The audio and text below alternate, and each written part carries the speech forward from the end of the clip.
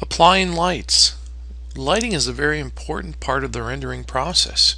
It provides realism to the photorealistic rendering. Without lighting and shadows, we would end up having a fake looking computerized generated structure.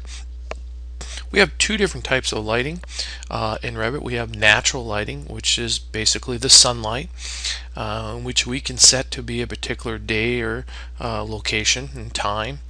Or we can do artificial lighting.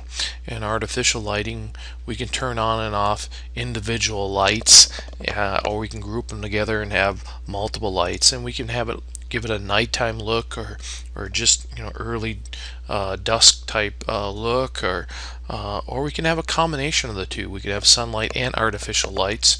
How a building would look if we turn the lights on, say in the daytime, for example. So it's a very important part of our presentation of our structure to our clients, is adding and applying lights.